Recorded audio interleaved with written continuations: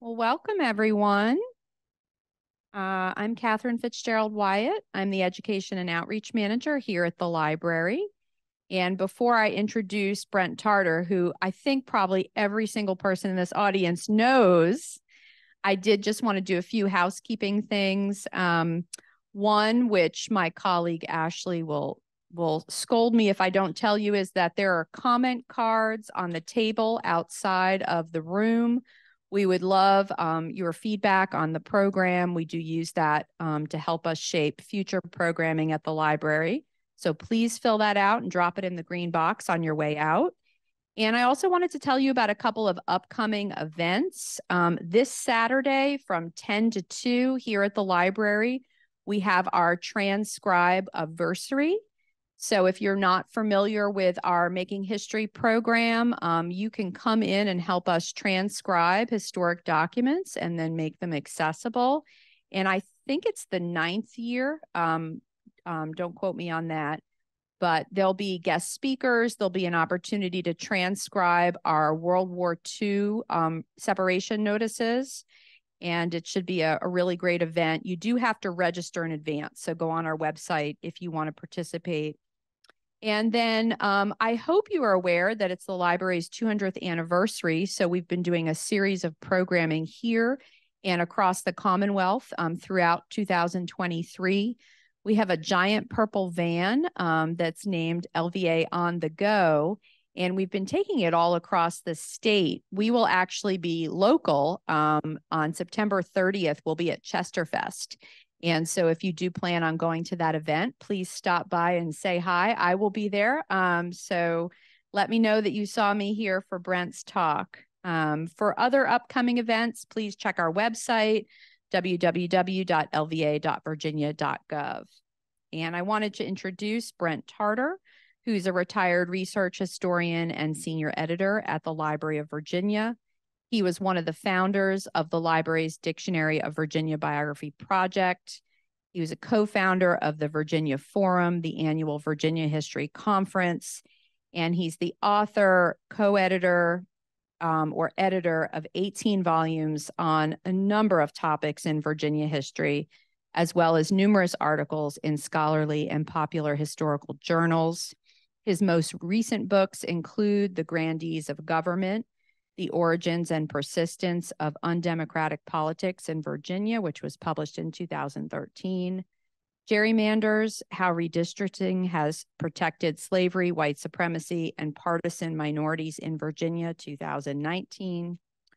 Virginians and Their Histories, 2020, which is really a comprehensive history of Virginia that if you have not read, I would suggest that you pick up a copy. In 2020, he also published with Mary Julian and Barbara Batson, The Campaign for Women's Suffrage in Virginia. And coming in the spring of 2024 with Mary Julian and John Deal, Justice for Ourselves, Black Virginians Claim Their Freedom After Slavery. And I'm sure that we will get him back to do a talk for us when that comes out. Today, Brent's going to be discussing his book, Constitutional History of Virginia. And so please join me in welcoming Brent Tarter.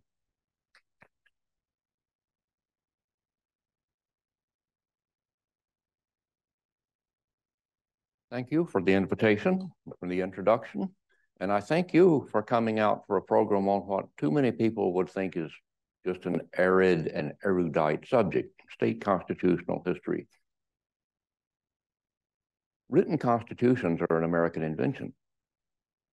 They began at the time of the American Revolution. Many people look at the Constitution of the United States as the conclusion of the American Revolution, when it institutionalized the changes that were brought about when the Americans kicked royalty out of their governments. People talk about the Constitution of the United States. They talk about the Bill of Rights even more, and they pretend that they know what those documents mean. But they never talk, almost never talk about state constitutions. There's one U.S. Constitution. There are 50 state constitutions, and most of those 50 states have had more than one constitution during their histories. Virginia has had 7 state constitutions. It's had 8 if you count a comprehensive revision that was ratified in 1928. Well, those constitutions tell us a lot. They're interesting. Their histories are interesting. They trace over a period of 400 years, beginning with the King James's charter to the Virginia Company of London in 1606. They trace over 400 years themes of continuity and change in Virginia's history.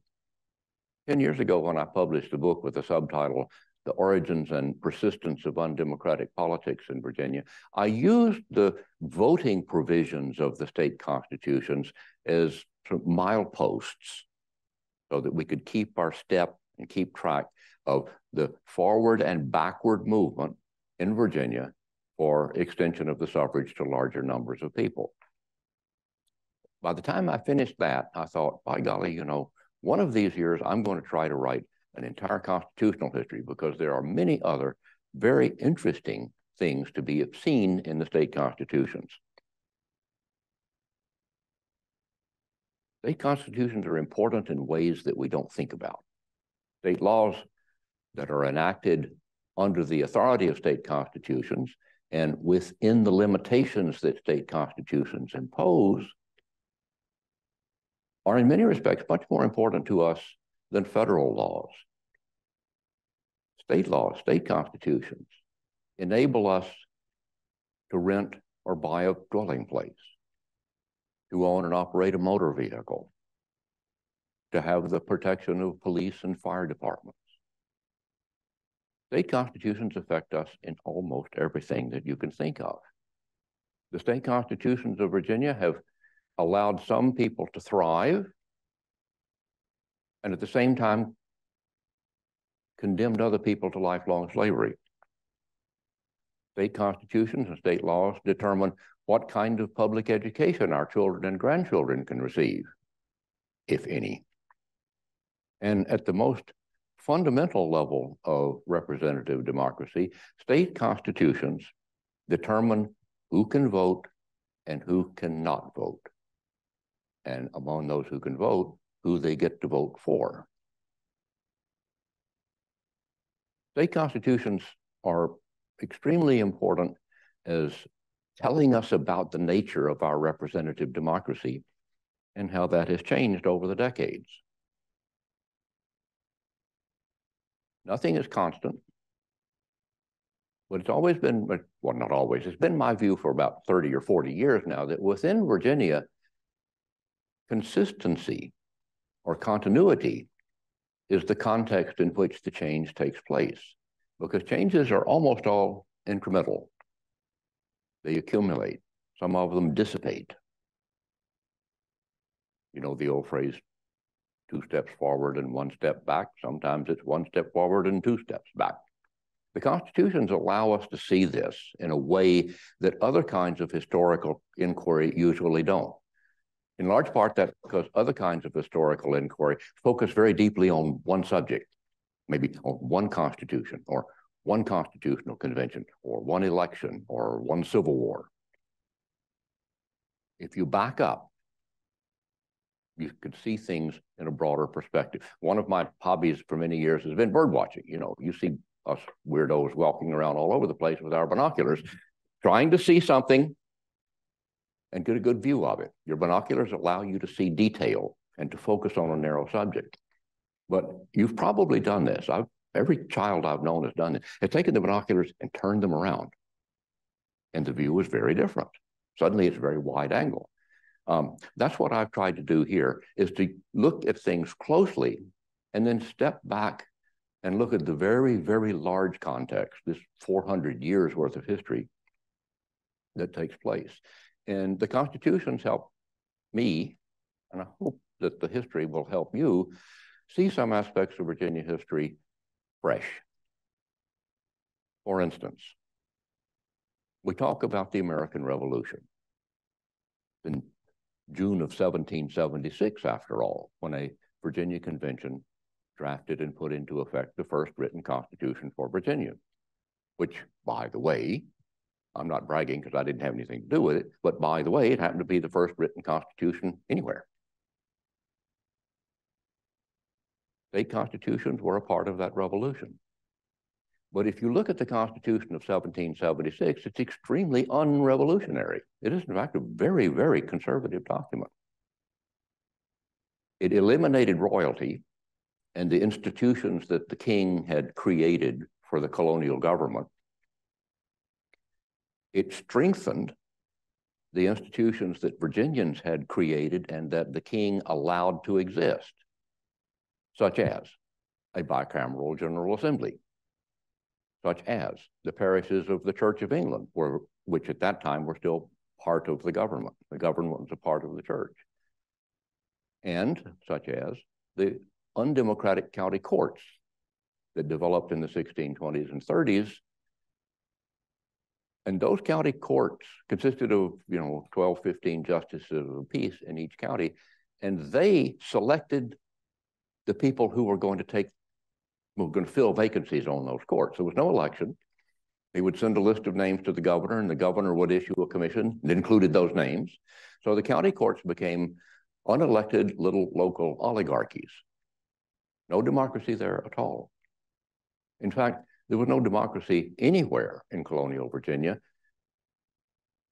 They limited voting to adult white men who owned or had a long-term lease on at least 100 acres of land, or 50 acres and a house, or a lot in the two cities of Williamsburg and Norfolk. So at any given time, maybe 2/3 of the adult white men in Virginia were eligible to vote. At any given election, maybe 1/2 to 2/3 of those voted. And the only elected officials in Virginia were members of the House of Burgesses. They didn't change much in the Constitution of 1776. They created a new Senate of Virginia to be elected, didn't allow the election of anybody else, specifically retained the voting qualifications that had been in effect since 1736. And they replaced the royal courts and other royal institutions of administration with new ones and empowered the General Assembly to elect all of those officers, including all of the judges and including the governor. The office of the governor went from being a rather powerful one. The royal governor, after all, was the personal deputy of the king. The new governor that the General Assembly elected served a 1-year term, could not be elected to more than 3 terms, and also had to operate with the advice and consent of what they call a privy council or council of state that acts kind of as a watchdog on the governor. The governor couldn't do very much. That was extremely obvious during the Revolutionary War, and it was extremely obvious during the War of 1812, when the governor's responsibilities required him to exercise authority he didn't have. So either the authority didn't get exercised, and as at the time of the invasion of Richmond during the American Revolution, when the General Assembly fled to Charlottesville, Thomas Jefferson's term as governor ended. They didn't have a governor. They didn't have anybody to issue orders, order the militia here or there. There were real failures there in having a 2-week governor. Anyway, the Constitution of 1776, by and large, continued the institutions and practices of government and politics that the colonial Virginians had created, and that's it. There's a constitutional convention in 1830 and 31 that relaxed the property qualification a wee bit, not much, but a wee bit, and changed almost nothing else. That constitution was in effect until 1851. So in effect, for the first 75 years that Virginia was an independent state, it was still operating under the same general structure of government that had been around in the colonial period. In 1776, Virginians were in the lead amongst the states in writing a constitution, and especially in writing writing and adopting the Virginia Declaration of Rights, which is also the first of its kind and an extraordinarily influential document. By 1850, the Virginians were lagging far behind every other state in the country, except, of course, South Carolina, in moving towards a democratic polity. During that 75 years, Every other state, with one or two exceptions, abolished the property qualification for voting. Every other state allowed voters to elect most of the public officials, judges, governors, attorneys general, county officials like justices of the peace or county treasurer or county clerk, but not in Virginia. Eventually, in the Convention of 1850 and 51, Virginians caught up with most other Americans. They abolished the property qualification for voting. They allowed voters to elect governor, lieutenant governor, attorney general, every single judge in the state, including justices of the peace, also sheriffs, tax collectors, constables, local officials of all kinds, so that you finally get a reasonable amount of democracy in Virginia for adult white men. In part, this is because of an inadvertent blunder that Thomas Jefferson and George Mason made way back in 1776. You remember the language of the Declaration of Independence. All men are created equal, endowed with the rights of life, liberty, and the pursuit of happiness. George Mason's language in the Declaration of Independence, in the Declaration of Rights, which preceded the Declaration of Independence, was strikingly similar. Some people think that Thomas Jefferson did some copying. In fact, Jefferson and Mason were doing exactly the same thing, so it's not surprising that their language resembled each other. Mason's language is that all men were born equal and entitled to life, liberty, the right to acquire property, and the right to pursue and obtain happiness and safety. I mean, he went farther than Jefferson. The right to pursue and obtain happiness and safety. Jefferson and Madison were writing political propaganda more than they were writing treatises on political theory. They were trying to persuade the political nation, adult white property owning men, to join together in an act of mass treason against their king. And then they explained why. But that language, created equal, what I've taken to calling this the revolutionary language of liberty, because this language is a kind of the mainspring that drives very much of American history. All men are created equal. Well, now those white men who didn't own property seized on that. We're entitled to vote too. We are men, we are Americans, we are American citizens. So that language of liberty drove the campaign throughout the United States between the Revolution and the Civil War to create universal manhood suffrage, which Virginians finally adopted in 1851, 75 years late. That same language of liberty, all men are created equal, life, liberty, is at the heart of the campaign to abolish slavery early in the 19th century. You can see echoes of it. Men quoted it after the Civil War in support of the idea that freed Black men should be allowed to vote. This same idea is at the heart of the woman suffrage movement early in the 20th century. And of course, the civil rights and women's movements in the middle of the 20th century. This language of liberty is really powerful stuff. We still quote it. We don't practice it, but we still quote it. Now, one thing that I saw when I was studying the constitutional history of Virginia that I had never seen or read about or heard about, and I think I can probably claim credit to discovering it, is a constitutional revolution in the 1850s and 60s. During that decade, Virginians wrote 5 state constitutions. You get the Constitution of 1851, the convention that we call the Secession Convention of 1861, wrote a new constitution and submitted it to voters who failed to ratify it, but they wrote one, and the differences between 51 and 61 teach us a lot. Northwestern Virginians wrote a constitution for what became West Virginia in 1863. Virginians who remained loyal to the United States during the Civil War wrote a constitution in 1864 and abolished slavery, among other things. And then after the Civil War, in 1867 and 8, another convention wrote another constitution. A convention composed largely of men who had been loyal to the United States during the Civil War, and including among its 102 members were 24 black men, the first black men who ever held public office in Virginia. And they wrote by far the most democratic constitution that Virginia had had to date. They extended the suffrage. They disfranchised Confederates who wouldn't apologize for their past and disavow their Confederate past. They required the General Assembly to create a system of free public schools statewide for all children. That's about as important a thing as anybody ever did in this state. They added new provisions to the Virginia Bill of Rights, including one that said all citizens are entitled to equal rights.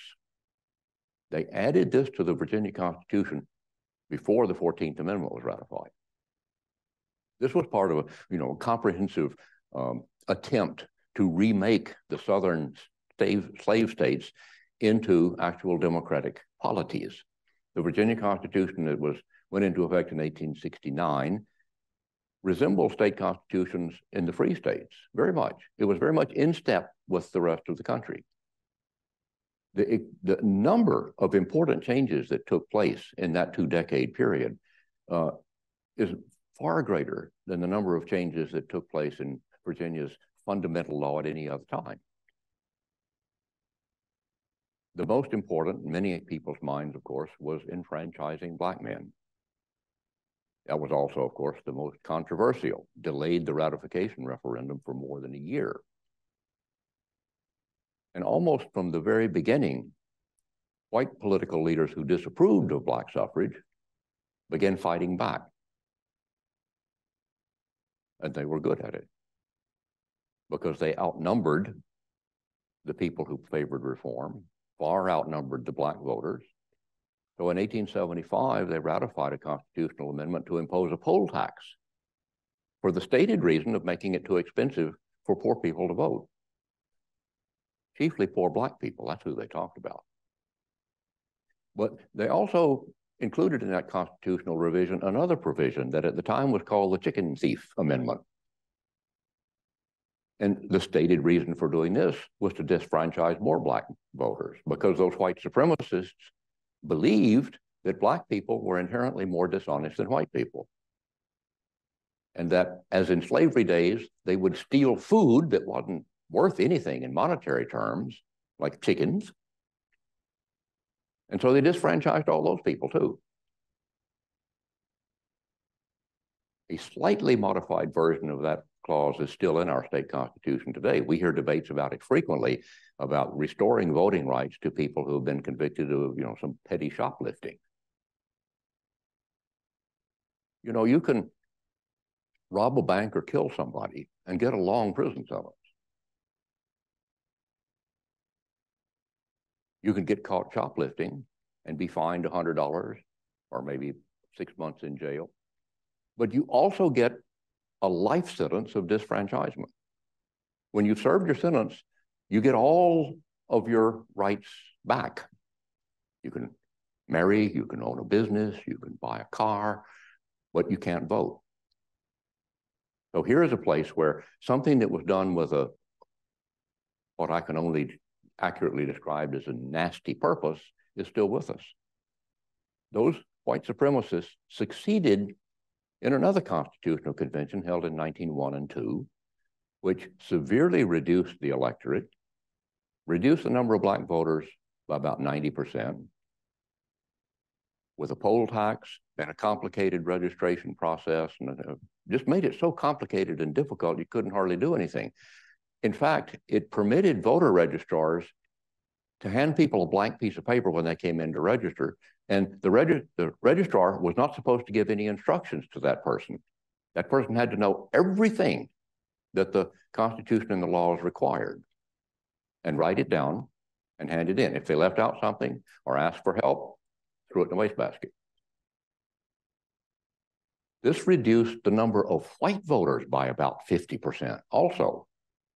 And with a very small electorate, You have a long period that lasts until the mid-1960s, when state politics and state government were almost entirely under the control of a very conservative, very small number of leading state Democrats.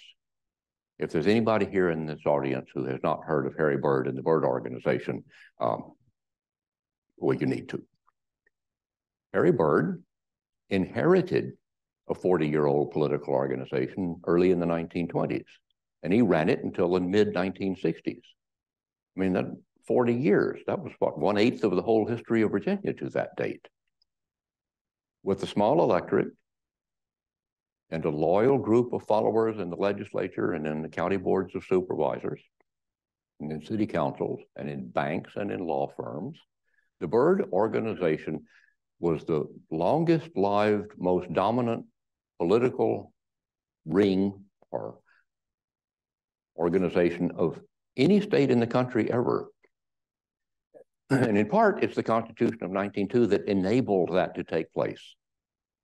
So don't tell me state constitutions are not important. The Constitution of 1902 was amended in many technical ways in 1928, but in effect, it stayed in force until 1971, including all the provisions for restricted voting and a provision that they put in to require that white and black students never attend the same school at the same time. That was in the state constitution. It remained in the state constitution for nearly 20 years after Brown versus Board of Education said that that violated the Constitution of the United States. The provisions of the Constitution of 1902 also violated several provisions of the Voting Rights Act of 1965. But they stayed in the Constitution anyway. They just weren't regularly enforced. They could be informally imposed on people in some ways. But there's more revolutions coming. The Civil Rights Revolution with the Voting Rights Act and the Civil Rights Act of 1964 and abolition of the poll tax for elections of federal officials chipped away very substantially at the ability of the Byrd Organization to control and limit the electorate. But at the same time, I call this the representation revolution, you may remember there was a cascade of Supreme Court cases in the 1960s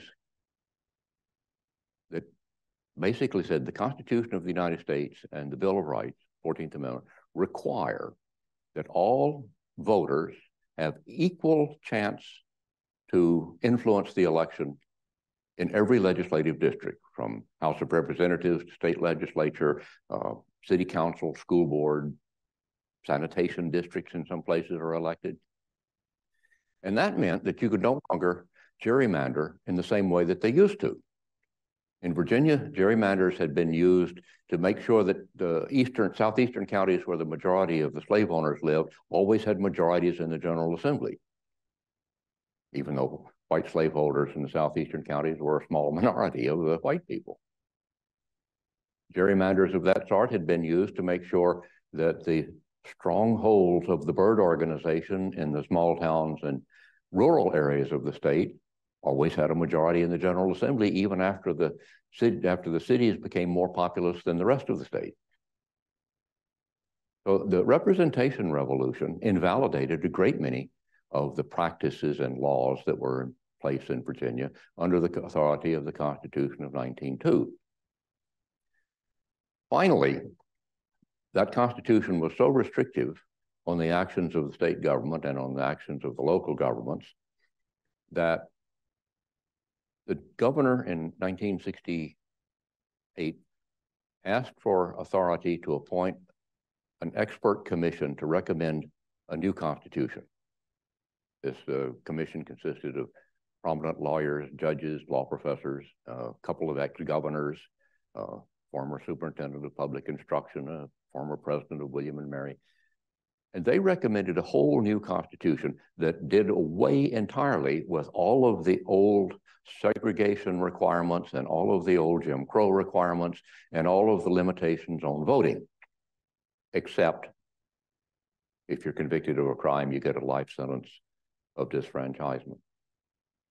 This new draft constitution that the commission wrote then went to the General Assembly.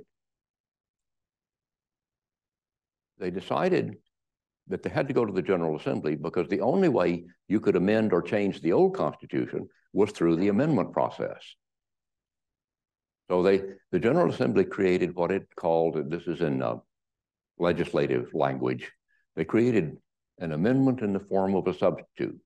Strike out everything from the first word through the last word and insert, and then the text of the new Constitution.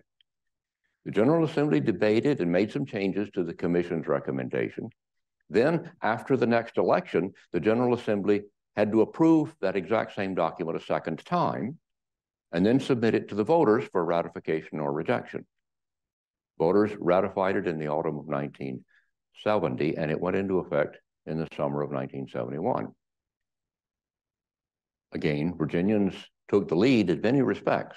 It was one of the best constitutions in the country at the time that it was ratified. It included for the first time a provision that prohibited any state government from discriminating against any person on the basis of race, religion, creed, place of national origin, or sex. That's new. Or 50 years before the Equal Rights Amendment. Anyway, that was a big change, a very big improvement, if you ask me. The Constitution was much shorter than the old one because the old one had so many restrictions on the government that, you know, if the governor wanted to blow his nose 3 times on Tuesday instead of 4 times, he pretty nearly had to get an act of the legislature to allow him to do it. The Constitution sort of placed a chokehold on the ability of governments to meet new needs of the 20th century. In the 20th century, Virginians, just like people all over the country, came to depend on the government, state, local government, federal government sometimes, to build roads, build public hospitals, to provide clean air, clean water, sewage service, telephone service in many places, streetcars, schools, sporting arenas, airport, you name it. People came to expect that the government would do these things, and the government did not have adequate power to meet the needs of the people. So this new Constitution took a lot of the straitjackets out of the Constitution, invested the General Assembly with discretionary authority to do many things that before it couldn't do, and prohibited the General Assembly and the local governments from discriminating on the basis of race. Big improvement. The Constitution also had another innovation in it. The Constitution of 1971 has an article on conservation. It's the first of its kind in the country. It's very early in the modern environmental movement. You know, the first Earth Day was 1970, and here we have a Constitution being submitted to the voters for ratification in that very same year. This article on conservation states clearly that it is the responsibility of the government to guarantee all Virginians clean air, clean water, and access to all of the natural resources of the state for their needs and their enjoyment. That's a commitment that the people made to themselves through the Constitution for the enactment of laws by legislative bodies such as the General Assembly. So in almost every respect, the current state constitution, even though it's now 52 years old, is much the best we've ever had and one of the best in the country. Having said that, though, it's been amended like 60 some odd times in the last 52 years. But that doesn't mean that it's a bad constitution. Many of the amendments are really ought just to be in the form of laws because they apply to only a few people and they're not very large public consequence, like an amendment that was ratified in 2019 that enlarged the authority of local governments to give tax breaks to families or descendants of first responders who were injured or killed doing their duties. Well, now that's important to those people, but that's not constitutionally consequential. But there are some very important ones. We passed an amendment back in the 1970s that required the state not to spend more money than it had, a balanced budget amendment. Adopted amendment at about the same time that created what is now called the rainy day fund, requiring the General Assembly to put a certain amount of money aside every year into a fund that it could draw on if we had a recession or for some other reason, tax revenue suddenly falls off, so that you can stay within the balanced budget amendment. I mean, that has served the state well in the meantime.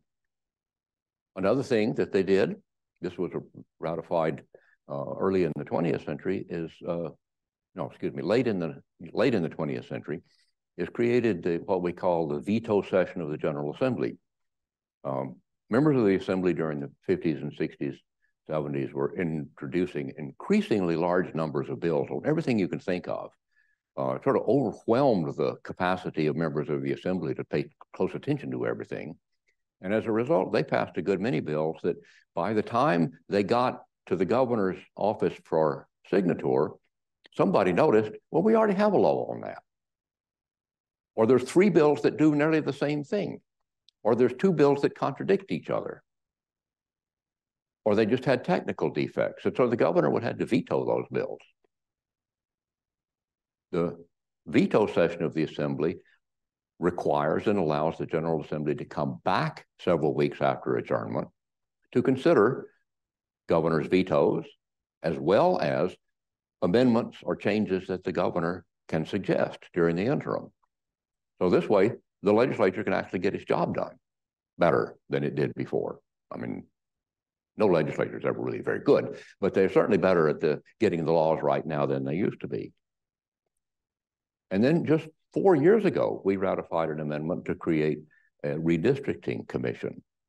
The intent here was to take some of the politics out of the business of drawing congressional district lines and House of Delegates lines and state Senate lines in order to make partisan gerrymandering more difficult.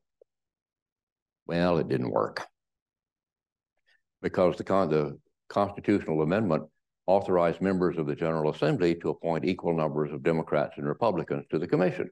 And the partisan members of the General Assembly appointed partisan political activists to that commission, which had 8 Democrats and 8 Republicans. They refused to work together. They drew up 2 plans.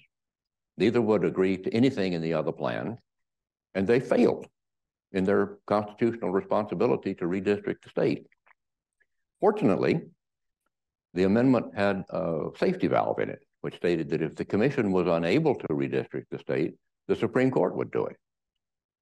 I mean, a lot of people, especially a lot of Democrats, opposed the amendment because of this safety valve, because they, well, look at the Supreme Court. I mean, almost every member was appointed by a Republican legislature. Can we expect them to be fair? Well, to the credit of the judges of the Supreme Court of Virginia, they did their job fairly. They hired a respected, experienced Republican expert on redistricting, and they hired an experienced, respected Democrat expert on redistricting. And the judges told these 2 men, you know the law, you know the Constitution, take the numbers and do this right. And by golly, they did a really good job. The Supreme Court adjusted a few of the district boundaries right here in the city of Richmond in response to some public comments. And that is now the set of districts that we will be voting in the legislative elections in November of this year and in the congressional elections in November of next year. This is the first time we've ever had district boundaries in Virginia that give us a reasonably good chance to allow the numbers of people who live within each of those districts to elect representatives who probably fairly represent the character and the population of the district. So good thing there was a safety valve. Amendments could be amended. So it would be possible, if you could get it through the General Assembly, to amend that amendment that created the Constitutional Revision Commission so that you could guarantee less partisanship. Many states have judicial appointment commissions that consist of retired judges or eminent lawyers or other people who know the legal community and could suggest good judges.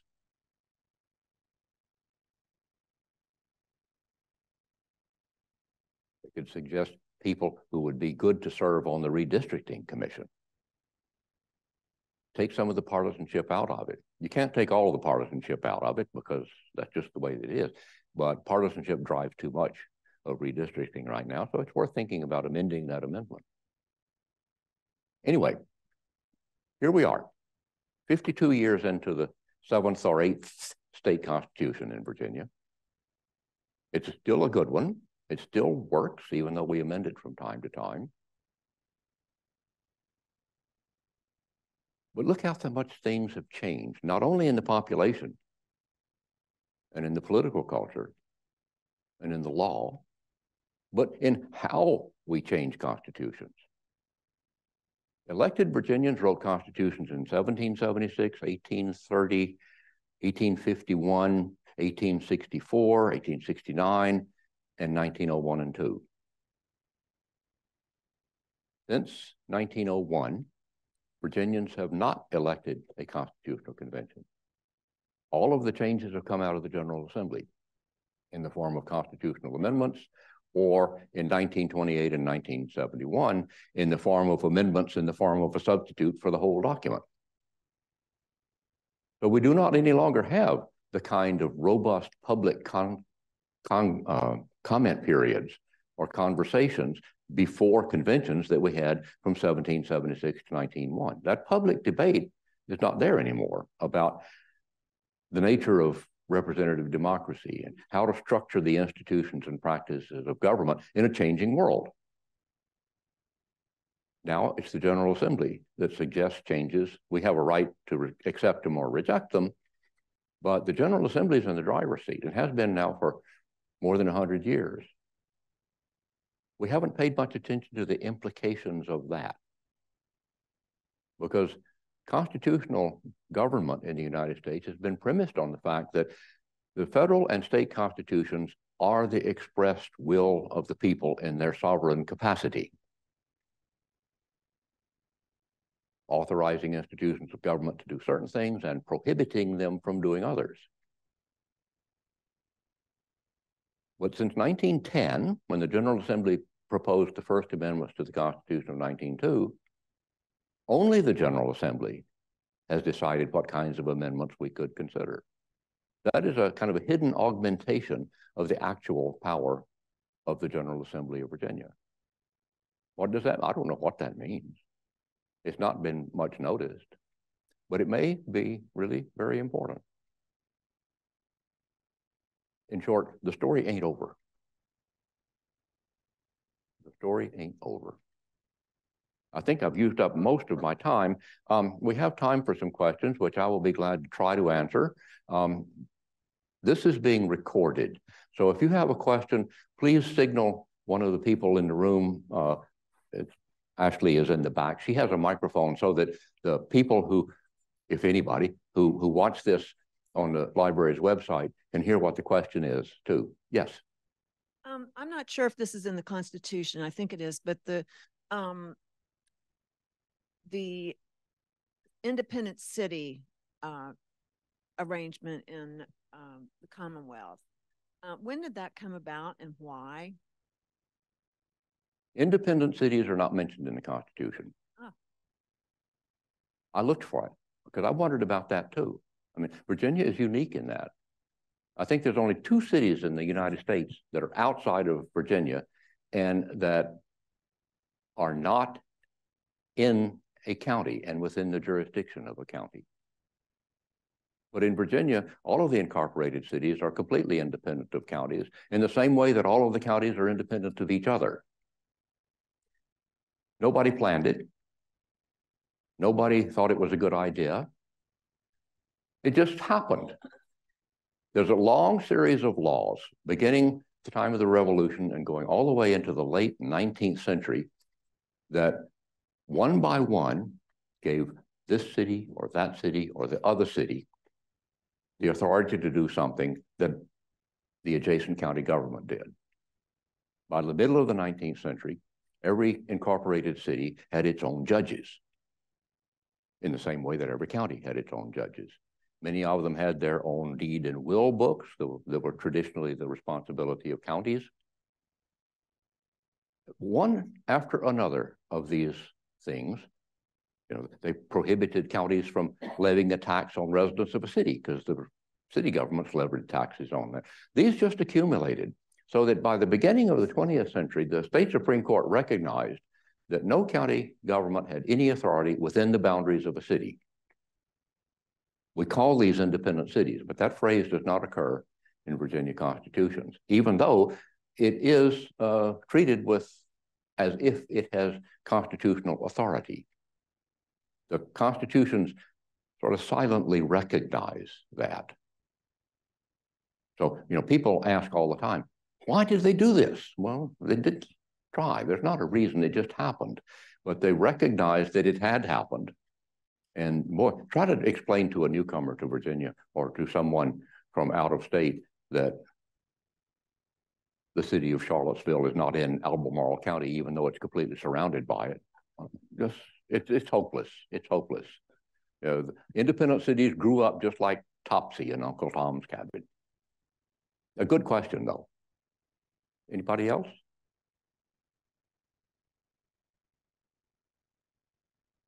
Yeah. Related, as I recall, there's no mention whatsoever of county governments in the Constitution of 1776. Or of the Church of England, which was a part of the government before and after. Right. Which that puzzles me. To be an indication of, just as you were suggesting, how conservative that document was in terms of enshrining the status quo of Virginia's constitutional order. And also how powerful the oligarchies of the counties were. That it does. In fact, none of the Revolutionary period constitutions has much to say about local government. They were concerned about getting the influence of the king out of their governments. They guarded against the king after they decided they weren't going to have one. So most of the provisions of the early state constitutions that concerned the governor, the legislature, and the court system. Some of them concerned the militia. You can almost see the county governments in the Constitution of 1776 because it makes a passing mention to sheriffs, clerks of court, justices of the peace, and coroners. Well, those are county officials. Elsewhere, in a separate ordinance that convention passed after it adopted the Constitution, it said all the laws of Virginia now in force that are consistent with this Constitution shall stay in force. Well, now that included all the laws that authorized the county courts to lay taxes. They approved taxation without representation in that ordinance. And the authority that the laws gave justices of the peace and sheriffs and coroners. So basically they smuggled the county government into the Constitution by mentioning those four officials. They didn't mention the Church of England at all, but the Church of England retained constitutional status until the General Assembly adopted the Statute for Religious Freedom in 1786. That law was always treated as if it had constitutional status up until 1869, when they put it into the state constitution. So yeah, there are things that, if you look for them in the Constitution, they're not there. But the county governments survived and independent cities arose. So you have to look at more things than just the Constitution. That's something I learned.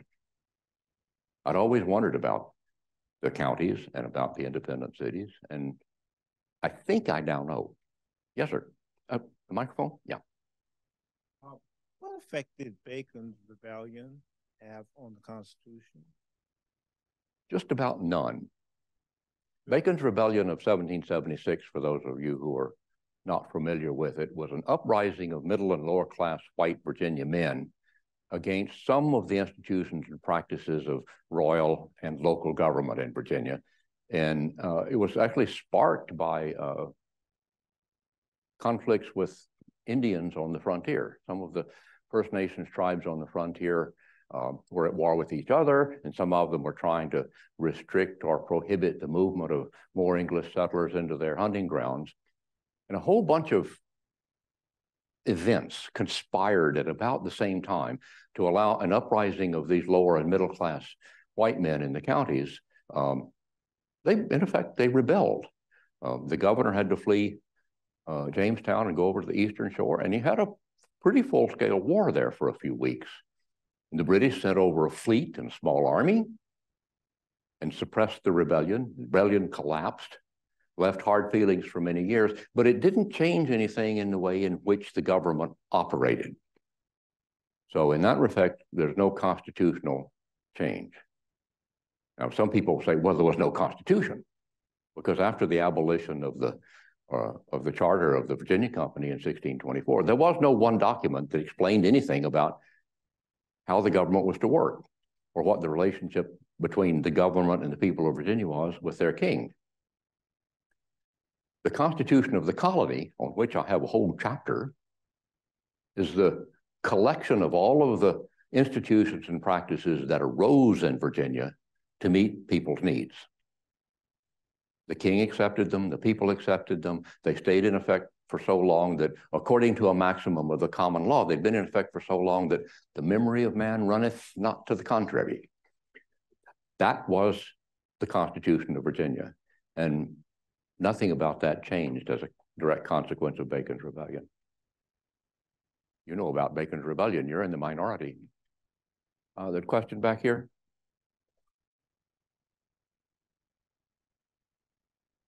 Brent, it seems to me you might have entitled your book "The Eccentric Constitution of Virginia." I mean, there's some peculiarities. Obviously, the one-term governor is a peculiar thing. One aspect of it that's always struck me as bizarre is having the legislature elect the judges. And it's only Virginia and South Carolina that follow that practice. And when I would raise it with my Virginia lawyer friends, they thought, well, the alternatives, popular election of the judges, for example, or gubernatorial appointment, or even worse. And then when I would say, but what about checks and balances? I mean, if you have a judiciary chosen by the legislature for limited terms, and the judges have to go before the Courts of Justice Committee to get reappointed, and about every 20 years they'll shoot one just to set an example for the other. Right? Doesn't that lead to a very deferential attitude toward the enactments of the legislature? And you pointed out that they were elected as late as 1850, right? Right. They elected all the judges until 1851. An 1851 Constitution authorized voters to elect the judges. But the Constitution of 1864 took that out, and election of judges went back to the General Assembly and has been there ever since. Well, what impact, if any, do you think that decision has had on this undemocratic trend in Virginia history? You know, this is currently an object of public discussion because the General Assembly elects judges of courts, but it also elects the judges of the State Corporation Commission. Right now, with Republicans in control of the House, very partisan control, Democrats in very partisan control of the Senate, they have been unable to agree on who to appoint to fill vacancies. So now the three-member State Corporation Commission has one judge. This is a failure of the General Assembly to exercise its responsibilities responsibly. I think that we ought to think about different ways to select judges. Other states have been able to take some of the partisanship out and involve a larger community in the identification of judges. You know, you could have the governor appoint a judge subject to confirmation by the state Senate. There's any number of ways that you could do this. Would this limit on the terms of the governor and this General Assembly appointment of judges as a legacy of the Constitution of 1776? I think it ought to be revisited. It's worth thinking about this. In the same way it's worth thinking about how convicted felons can be restored to the suffrage, which should, which shouldn't, and how. Partisanship is playing entirely too large a role in everything right now. And these constitutional provisions that allow the General Assembly to elect judges and nobody else to have a say are probably injurious. Good question from the Emeritus Dean of the University of Richmond School of Law. Well, I thank you again for coming. And, you know, I learned long ago that if I give a talk, nobody snores and somebody asks a good question, it was probably okay. But anyway, thank you.